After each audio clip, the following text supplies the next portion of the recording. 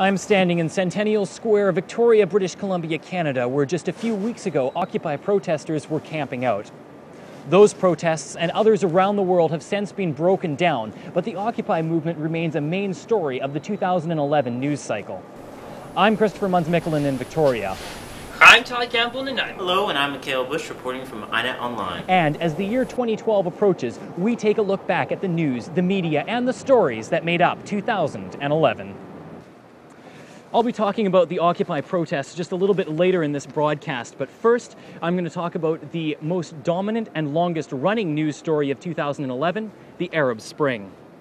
The Arab Spring was a series of popular uprisings that spread across the Middle East, giving people hope and deposing dictators along the way. And the entire series of events started in Tunisia in early January. Protesters first gathered in Tunisia in January, demanding political reforms. The Tunisian leader, Ben Ali, was forced from power on January 14th, and he fled to Saudi Arabia. Inspired by the Tunisian revolution, Egyptians took to the streets in January demanding the resignation of their president, Hosni Mubarak. Clashes between protesters and police continued into February when images of violent clashes between police and protesters filled television screens the world over. Eventually, Mubarak resigned, officially abdicating power on February 11th. Since the departure of Mubarak, Egypt has been under military control, and citizens are once again protesting a lack of political freedoms. In November, more images of police demonstrator clashes in Tahrir Square were spread on TV screens across the world in what I like to term the start of Revolution 2.0.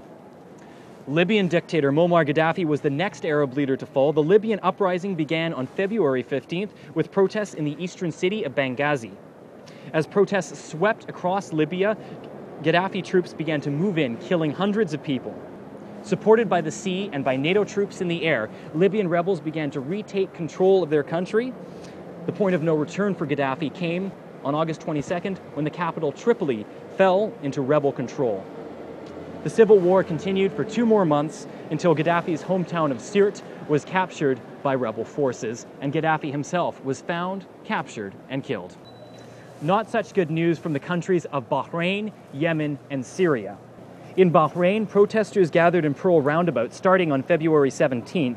The protesters were demanding more political reform, however, the government was unwilling to give it. After a month of protests, military troops and police moved in to break up the protesters. In Yemen, protesters initially demonstrated against unemployment and economic conditions. Protests in Yemen have been ongoing since February, but after police brutally attacked the protesters, the demonstrators escalated their demands, calling for the resignation of President Ali Abdullah Saleh. After months of clashes between protesters and police, President Saleh finally agreed to sign a power transition deal. And finally, in Syria, violent demonstrations are still ongoing, and pressure on leader Bashar al-Assad to resign has become intense. The protests themselves began in late January of 2011, and in March of 2011, they had quickly escalated to a full-scale uprising. Throughout the uprising, al-Assad has used violence to attempt to suppress the protesters. Despite the violence, however, thousands of people have continued to turn out to protest each and every day. The violent tactics have resulted in the deaths of over 4,000 civilians, and the Arab League and the European Union have both voted in favor of sanctions against Syria. While violence swept across the Middle East, people in North America and Europe were distracted by a catastrophe of a different kind. 2011 was full of difficult economic times in Greece. The country is heavily in debt, and spending cuts prompted riots and protests across the country. Greek Prime Minister George Papandreou resigned in November. Now, the Greek Prime Minister wasn't the only political casualty of the European debt crisis. The longest-serving post-war Italian Prime Minister, Silvio Berlusconi, was forced to step down in November of 2011. Berlusconi resigned after deep government cuts became unpopular with a majority of Italian citizens.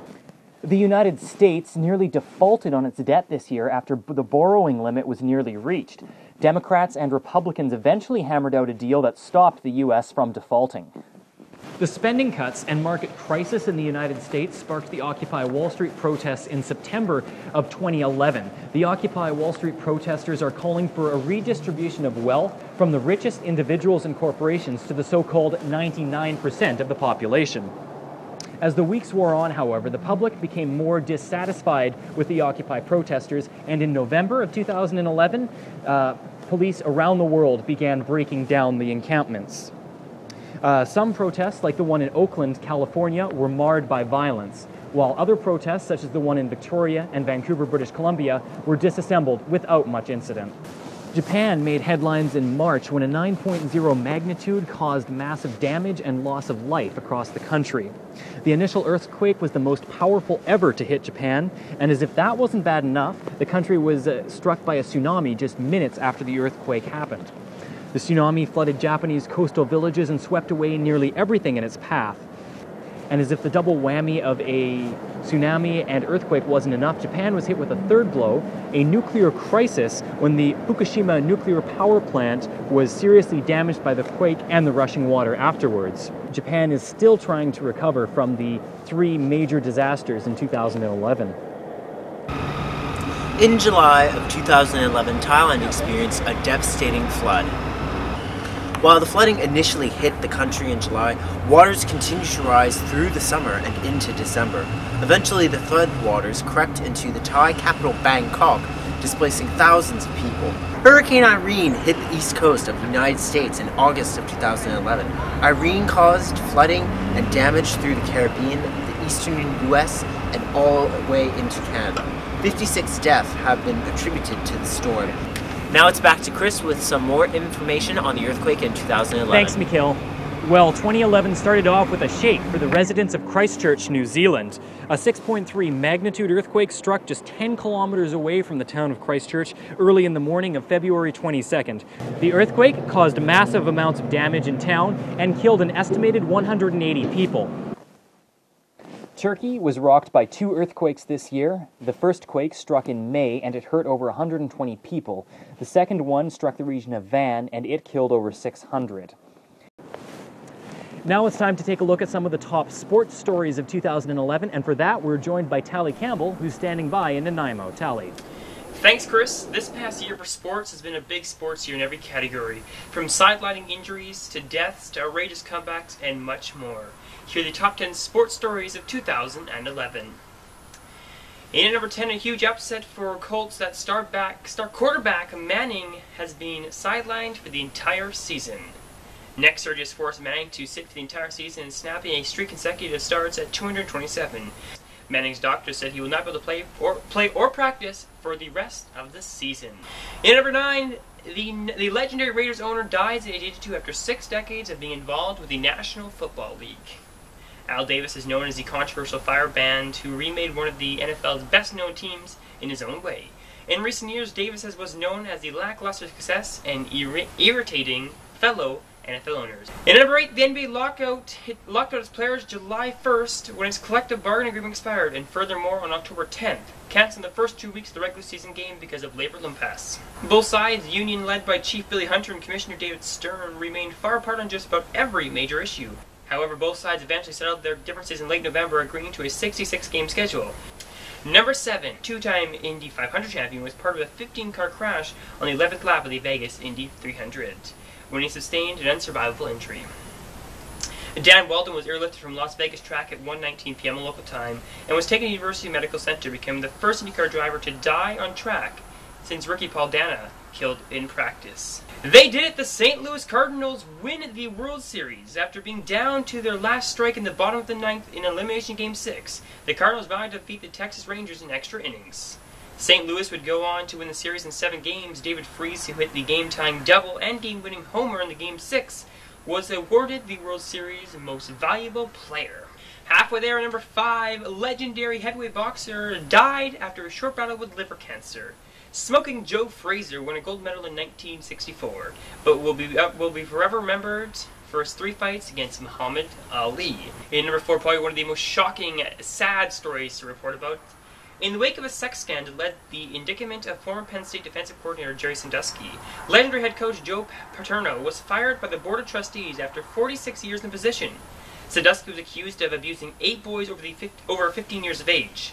On that day Paterno was fired, the Board of Trustees also ousted the school president. In number 3, Sidney Crosby, Sid the Kid as people know him, is known as one of the world's greatest hockey superstars, but was sidelined for 10 months after sustaining from a concussion.